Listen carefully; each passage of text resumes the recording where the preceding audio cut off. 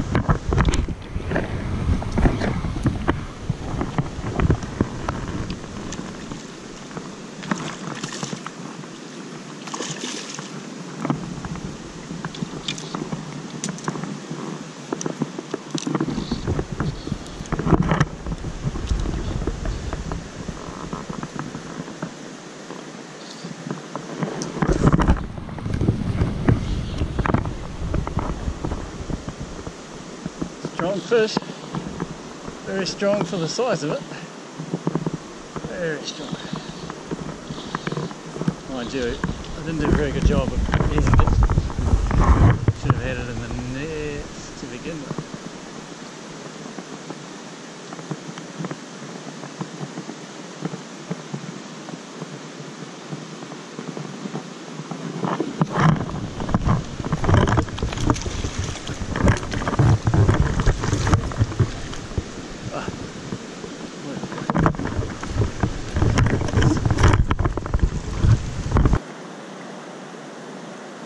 fish, a little bit skinny. It's good fish though, very strong. Beautiful pool in here. Got a couple of really nice fish in here. I lost a really good one before and I saw a massive fish up the top. Well, it looked really huge anyway, big dark shape, really long.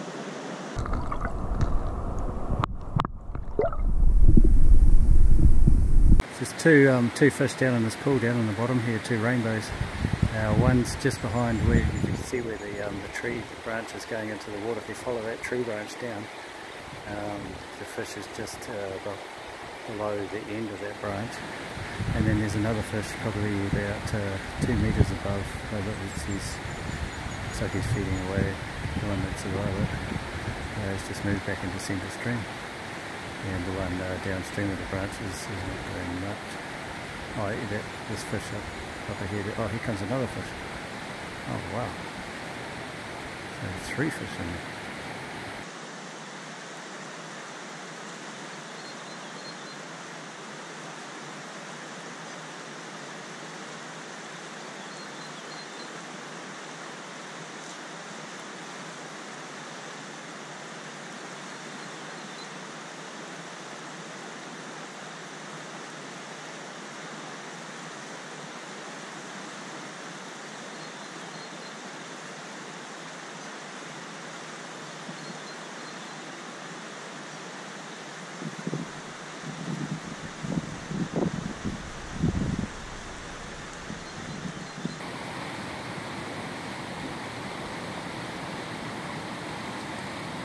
Oh, it just took something off the surface.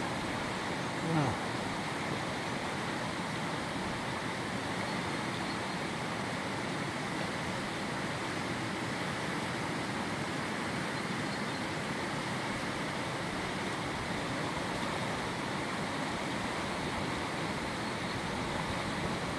Oh, those guys are feeding away, alright. It's tempting to have a fish for them again. I'll leave them be.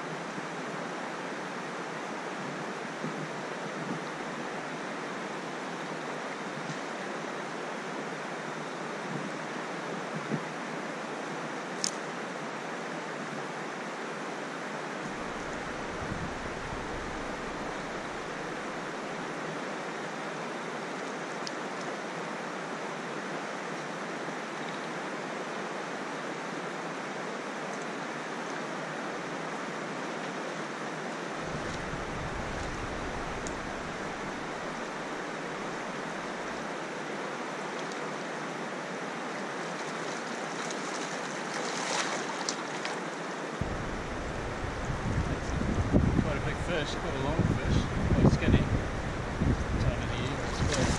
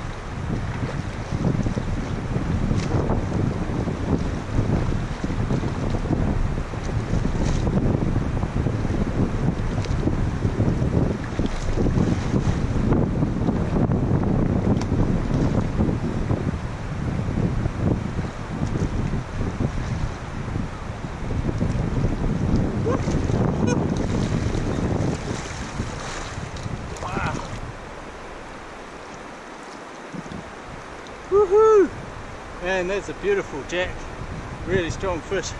Gave a real fight. I thought it's going to cast me off actually. I'm putting a lot of pressure on the fish, just trying to get it in fast. And that's a solid jack, the best fish of the day. That's awesome.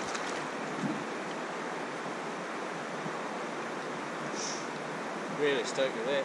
Beautiful jack.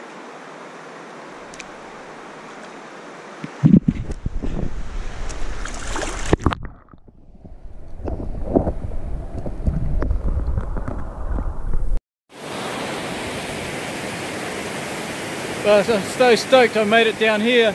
This is my turnaround point for today. My body's telling me it's about time to turn around. Need to save some energy for the way home, and yeah, you got to listen to your body sometimes. This spot, I've come down this main river. To come down, I can tell that down there, only about 200 meters away, is the junction of a side stream. The side stream that I came down last summer. So I'm really stoked that I made it this far. So now I know that this section of river is totally totally doable. It's not really hairy. It's starting to get reasonable sized water, but it's not really big water, so it's quite safe to come down. But it is really rough country, so yeah, it takes a while. Yeah, awesome scenery. As I got further down here, there was there's not many good pools for the trout, only a few every now and then, probably a kilometre between pools, so it's a really big effort coming down here. But as we got down, the numbers of fish seem to be slowly increasing. There's still good pairs of fish in all the better water, and they're quite catchable, and some really good fish too. A lot of the fish are still, I guess, putting condition back on. I guess they're still coming out of spawning mode, so a lot of them are quite skinny, but they're good fish, good big solid fish, and all rainbows. There's a big pool back there where there's a big dark shape on the bottom, and it just sort of flashed up into the area that I was fishing. That was after I'd caught two other fish in the pool. So yeah, I don't know if that's possibly a really trophy sized fish. It's good to know that those sort of fish still exist.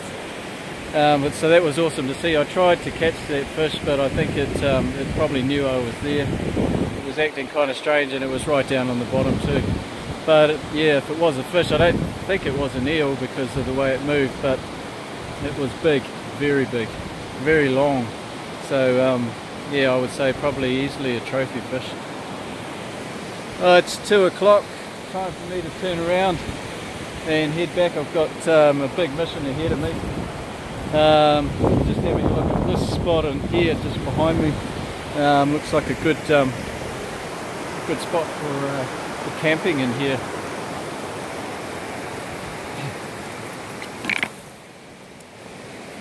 Yeah. Oh, pretty. Oh yeah. Looks like this has been used before actually. Good animal track here anyway. Yeah, this would be an awesome place to camp actually. Just sort of get away from the noise of the river,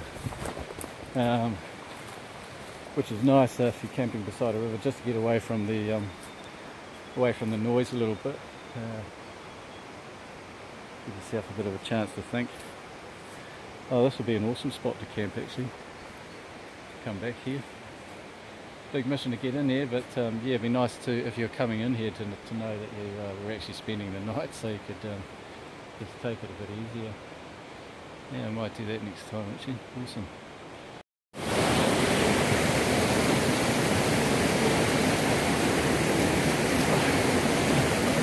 Right, heading home. It's quite a bouldery section of the river up through here. Really beautiful. Best of New Zealand though. Pretty remote place. Just got to go careful when you're travelling through a place like this. Think about just you if you're by yourself. Got to have your plan B, your EPIRB handy, just in case you need it in a place like this. And you could very well need it as well. So make sure that's like we've got in the test pocket in my vest here, so if something happens to me I can grab it out easily, but you want to have it somewhere where you can't reach it if you fall over and injure yourself or something like that. Which you can quite easily do in a place like this. I mean, the whole travel is just boulder hopping basically, and yeah, it's pretty wild. Quite easy to just get one foot step wrong, step into a hole, and you quite easily break a leg, you know, or just even just trip over and sprain your ankle, twist your ankle. You do something like that really easily. So yeah, when I go into places like this, I'm always got in the back of my mind really, it's just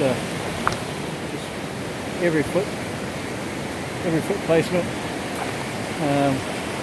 just concentrating on getting it right, thinking about you know, not taking any risks, looking at the safest way to do something, always looking at the safest way to cross a river. You haven't got a buddy there, someone else there to help you out. You just got to keep those things in mind. Had an absolutely awesome day today. This is right at the start of the backcountry trout fishing season, so all these little rivers have opened up. So it's awesome to get out again. And the weather today is just absolutely magnificent. Beautiful blue sky day, not a breath of wind, and the fishing has been pretty incredible too. So lucky to be alive, lucky to be a New Zealander.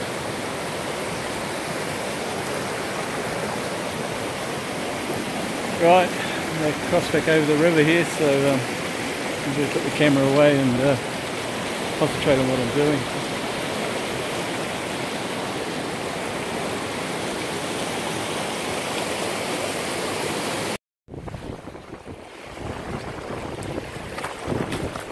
About halfway back home, trucking along, got a mission. It's got pretty good energy, so that's cool. I didn't film it, but back down there, quite a way down, I came around the corner, and lo and behold, here was a big black shag, basically devouring a trout, and it wasn't a juvenile trout either. It was quite a large trout, probably 30 odd centimetres long. Quite a good fish. Anyway, I chased the shag away, and the fish was still alive.